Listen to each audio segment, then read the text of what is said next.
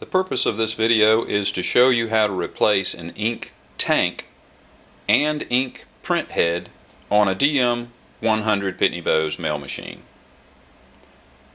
Let's get started. First, open the top cover. That will expose the mechanism, but to get it to move forward, we'll need to ask it to replace ink tank. The assembly will come forward, allowing us to unlock top latch and door, bring out our ink reservoir or tank, place it to the side. That'll expose our print head mechanism, which normally doesn't have to be replaced, but very infrequently. But if you're having ink printing quality problems, you may need to. The bottom of the cartridge, when it's new, will have a white or a clear strip, possibly a hard shell apparatus that will cover the strip of red that you see now. So take it off first on a new print head. Once it's off, you would go back in reverse order. I'll try to do this one-handed. Placing the two tabs as seen here on both ends into the track at the bottom. Let's see if I can get this for you.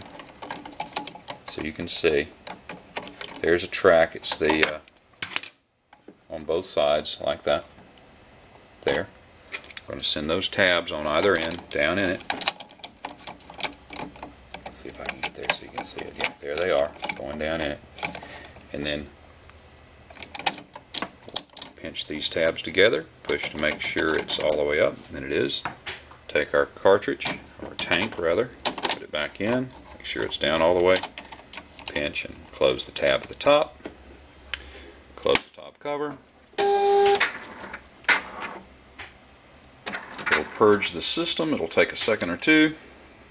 Once it's complete,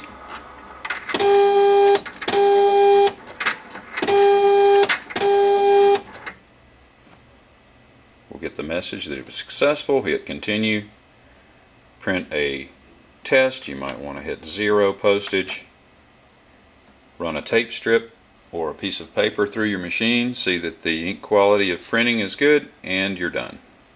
Hope this was of some assistance to you.